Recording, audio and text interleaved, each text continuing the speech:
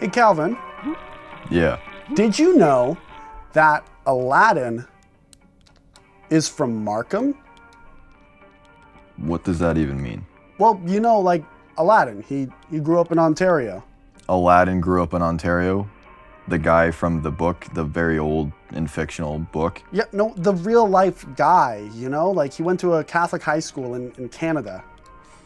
Don't think that's true. Well, it is. You know what? Just read a book.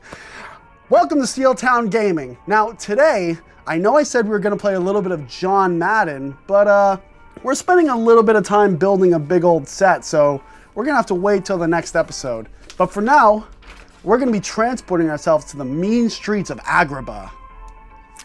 Rob, why do you have an invoice for a very expensive DJ turntable and also a picture of a giant flamingo? Okay, Calvin, those are spoilers, so just all that and more will be revealed on the next episode of Steeltown Gaming. But for now, we're going to play Aladdin in Nasira's Revenge for the PlayStation 1. The demo version. Okay, cool. So this episode, we're actually just playing video games. Yeah, it is going to be a pretty short episode though, Calvin, because, you know, it is the demo, so it's only about 2 levels long. I remember as a young kid staying up late at night and just thinking about this game.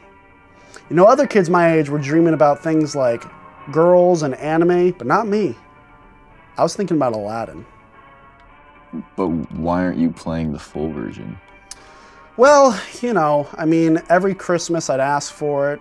And, you know, Christmas would pass and there'd be no game. Birthdays would pass, no game. And just at some point, life just moves on without you. No, but like, why aren't you playing the full version now? Because, Calvin, this is the demo version. There's only a few levels. Rob, you're an adult now with disposable income. Correct. Yeah, you can't just go buy the full version. Well,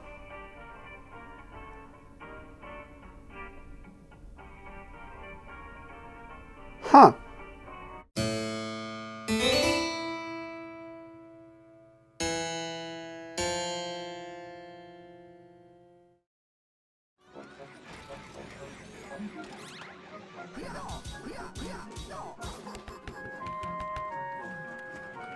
Now, golly gee, look at all these mother effing games. Remember when Croc was going to be the Mario 64 killer? Yeah, that was pretty dumb. Yep. Yeah, if I was on the Croc development team, I'd kill myself. Okay, well, hold on. Okay.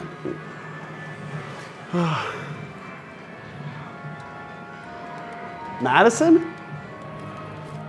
Rob Winnick, you piece of shit. Hey, Madison, what are you doing here?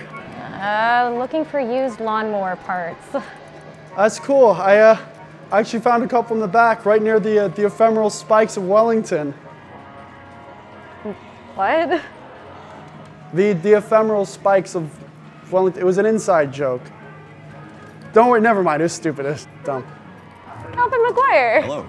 Hey, I see you guys are still filming things. Yep, we're filming everything apparently. Cool, that's pretty neat. Well, Thank you. I'm gonna go ask the guy about some games and stuff. So Cool. Good seeing you guys. I was wondering. I know. You know, it's been a while. Do you drink coffee? I do drink coffee. Yeah, me too. Cool. Well, see you guys.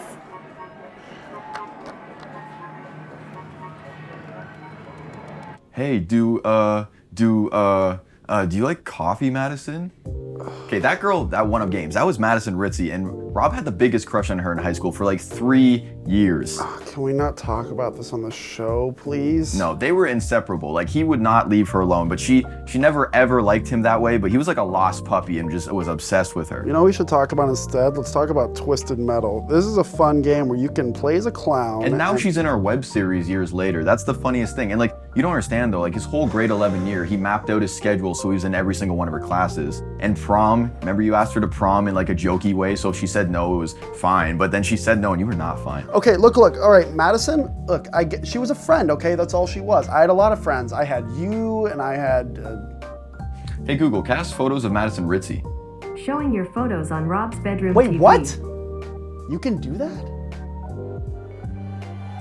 Oh yeah, okay. Well, obviously she's dyed her hair now, but that's her. They used to do these like photo shoots all the time, which was basically just Rob's excuse to take photos of her and save them to his phone. Okay, well, you know why I took those photos? Because, Calvin, I am a dreamer, unlike you, who's just a stodgy old man that's gonna die alone someday because you have no feelings. Do you remember her boyfriend, Andrew? Because I remember her boyfriend, Andrew. Andrew? And I'm pretty sure you remember her boyfriend, Andrew. I do not remember Andrew Brown at all. Oh, you don't remember Andrew Brown? Well, you know his last name, so you must know something about him. Well, it was a guess. That was a pretty good guess. Yes. Hey, Google, cast photos of Andrew Brown. What? Stop! Showing your photos on Rob's bedroom TV. Oh, you hate to see that happen. Well, you know what else I'd like to point out? I'd like to point out that maybe we could also just talk about the basement song in Resident Evil. No, or we could talk about her boyfriend, Andrew. Do you remember him? Oh, Rob, come on, what? Look, I was 15 years old. I was going through a lot of complicated, non-violent emotions. Okay, but what, why do you have this? Do you know how bad this looks? Okay, I respect your opinion that maybe it looks a little bit bad, but to be honest, I was cut just... off his arm. Wait, Rob, what is that?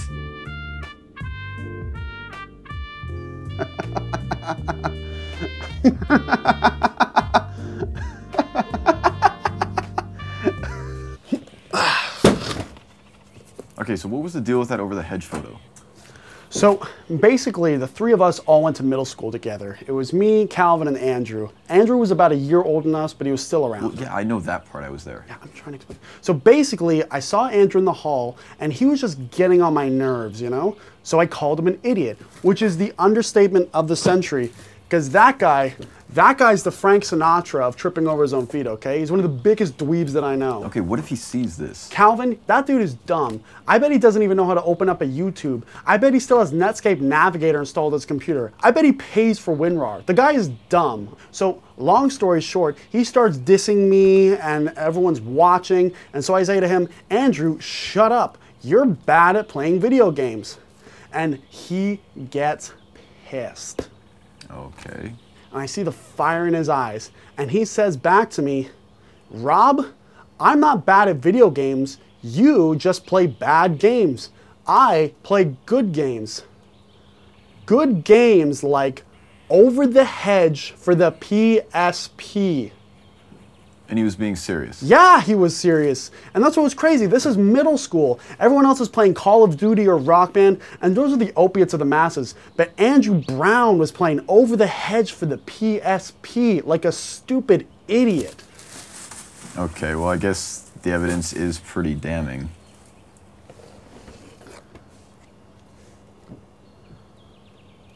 I got it. Why do you have that? You don't even have a PSP. True, but when Andrew enlightened me with this information, I decided I could probably get the game and use it as a good prank. Or a lark, or a jest. A jape. But then I don't know, I couldn't think of anything. Put it in the box and it sat here for about 10 years. But today's the day of reckoning.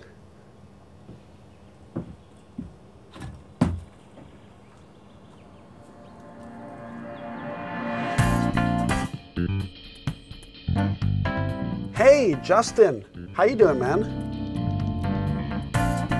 Hey, I was wondering, do you have Andrew Brown's number by any chance? He's a close friend of mine. It's his birthday coming up, so I was just hoping, you know, maybe I could surprise him with a nice birthday thing.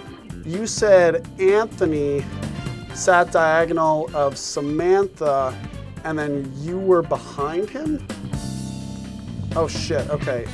Anthony! Hello, Isaiah, you fat chode, what's going on? All right, Rance, listen up, because I'm talking Facebook accounts, I'm talking Twitter handles, I'm talking Club Penguin logins, anything we can do with the Wayback Machine to find Andrew Brown's cookie crumb trail, because by the end of this, I want to know what time he shits and what it tastes like. Oh, yeah, I mean, you know me, I've been partying like non-stop since 2009. In fact, honestly, I'm so lit right now, I can barely even, hear you. Sorry, it's just blowing out some more weed. Yo, Dangerous Dave, you remember me? Carol!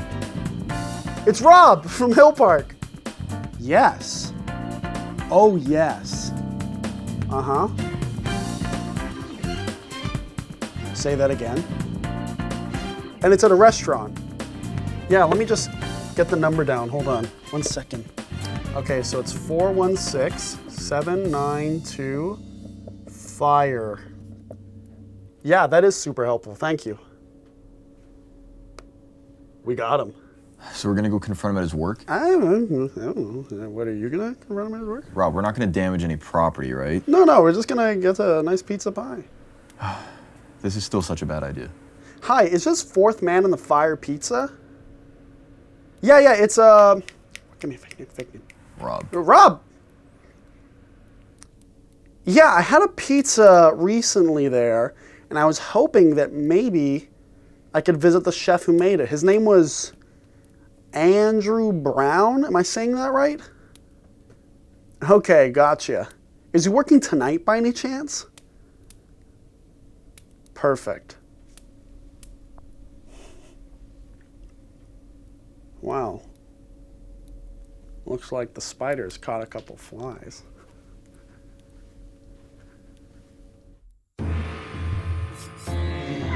King of Thieves. From the years you spent on top of the world, your early days of jauntiness and gallivanting, it ends today. May all your hopes and dreams crumble silently. May your every romantic affair end in unspoken hostility. The rivers of time run mighty hot, because yours is this day, Aladdin, a day of reckoning.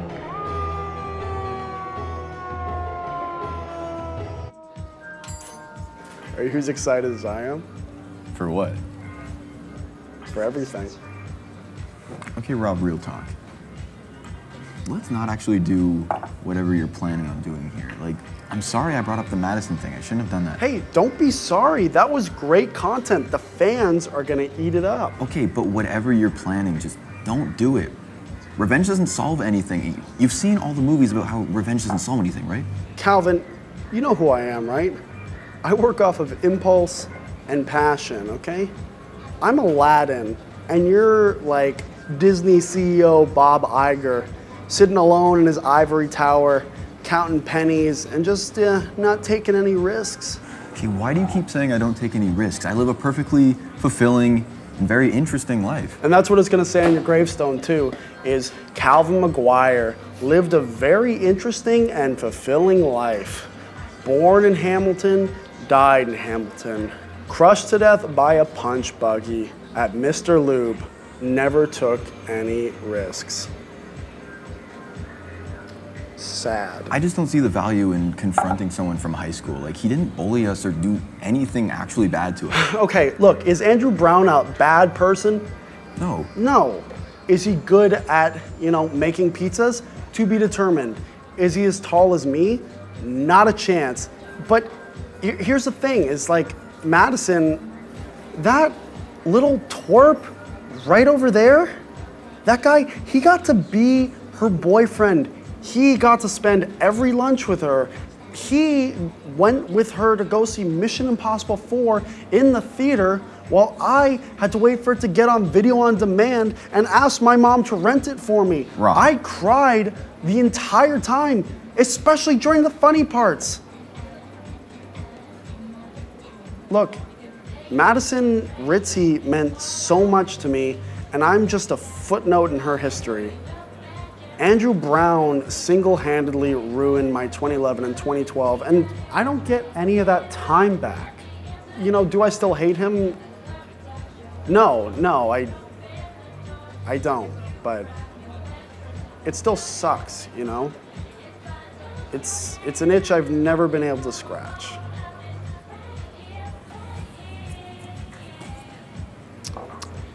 I won't do anything unless you're 100% on board, okay? You do make a good case. All right, we're gonna raid the kitchen on the count of 5. No, okay? I didn't actually agree to it. I just said you had to go. Okay, but you were going to. Ready? What? 5, 4, 3, 2, 1. Calvin.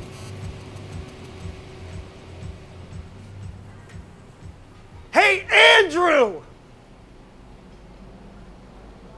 Can I help you guys?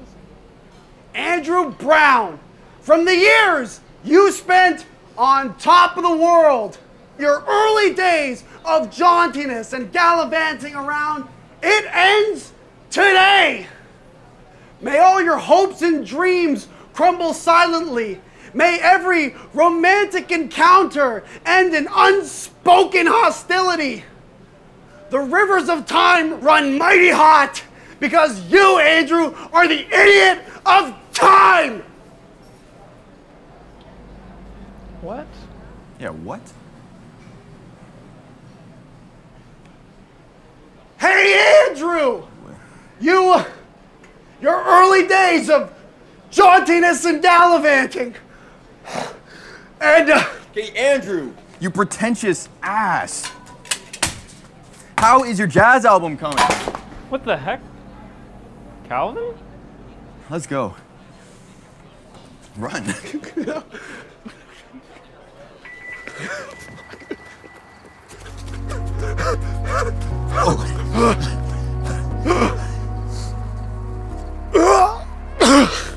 think we lost him. oh God, I'm out of breath. Man, you really went for it. You took a big risk there. Respect. Thanks. What was that? What was that you were saying about a jazz album? Oh, wait, you didn't know about that? No. Andrew, he made a jazz tribute album for like 3 years and he never finished it. But Janie Delaney, she heard it and said it was complete garbage. Oh my God. No, Rob, it was a jazz tribute to the movie Garden State. What? Yeah, seriously. Zach Braff? Yeah, the first track's literally called Natalie Portman. Oh my, what? I know I said revenge doesn't solve anything, but I feel pretty damn good right now. Well, you heard it here first, Steelheads. The Hill Park boys are back, and we're coming for you. Steeltown Gaming! Steeltown Gaming!